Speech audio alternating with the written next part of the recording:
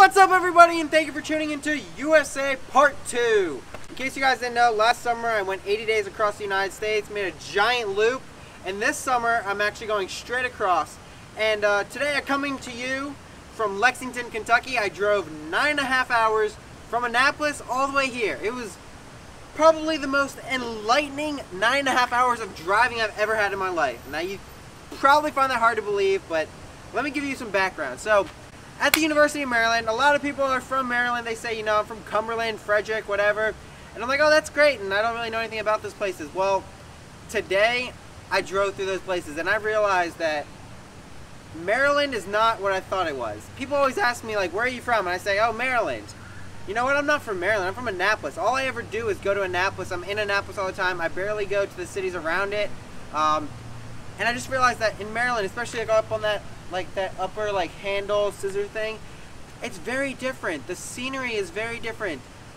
The traffic is very different. And like that's where like Cumberland and Frederick and all those other places are. I was like, all right, now I have more perspective. I have more understanding of where my friends are coming from and what experiences they had. I thought that they were like me. They came from Annapolis. They knew that kind of city thing. A lot of these other cities are very different than Annapolis, I realized. And I was like, even in Maryland, it's still so diverse, which is just mind-blowing to me. The other thing that I realized is like I was in West Virginia, I was in then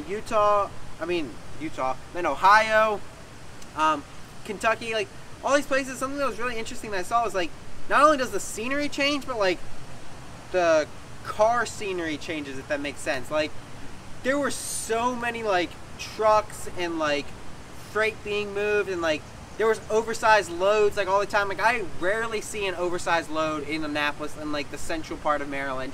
And I saw like 20 of them today. Like they were moving whole houses. Like it was ridiculous.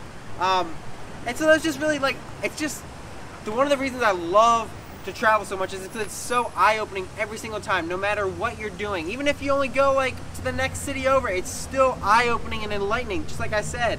And that's what I find really crazy. And the other thing that I want to share that kind of goes along with like creating these opportunities for yourselves is one of the life lessons that I learned from traveling that I share about in my book.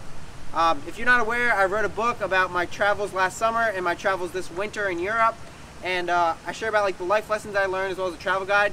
You guys can find a link to that. I'll put it in the description on my website, and then I'll also put a video up above. But like the one question or the one life lesson that I have that's one of my top ones is always ask. And that's because last summer I traveled those 80 days across the entire United States on less than $2,500. That's unbelievable.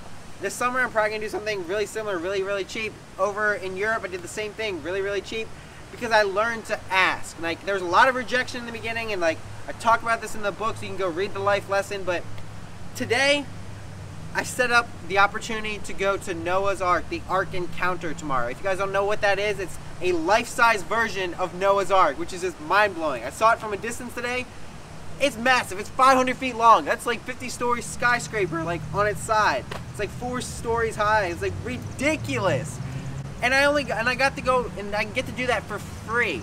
Now, I'm not saying that anywhere you go, if you tell them that you're sharing on social media, that they'll give you a free ticket, but like, you have to provide some sort of value to them. But anything that you have in your mind, don't let any limiting beliefs stop you. I used to be afraid to ask because I was like, there's no way they're going to give me a ticket for a free ticket to a museum that's worth $40. There's no way they're going to do that.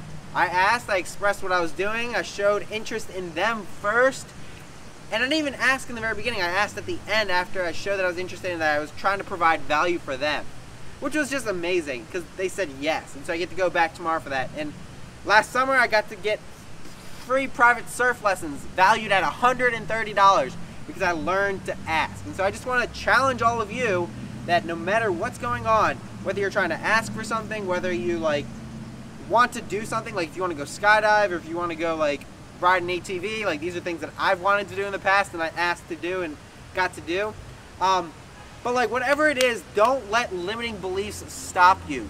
Go for it. What's the worst that could happen? They say no. You move on. Like today, I said they could have said no to the thing. I would have moved on to the next city. I would have showed up here in Lexington, which by the way reminds me a lot of Nashville, and I love it. It's like you got the cool old buildings, you got the music, the jazz, the bluegrass. I think the lady said it's bluegrass, but either way, like I just really want you guys to take away from this video that you should never be afraid to ask for something. Never let limiting beliefs hold you back. And traveling, no matter how far you travel, whether you travel to the next city, to the next state, to the other side of the country, or to another continent, like, any travel can be really valuable. You can learn a lot if you keep your mind open and keep your eyes wide open.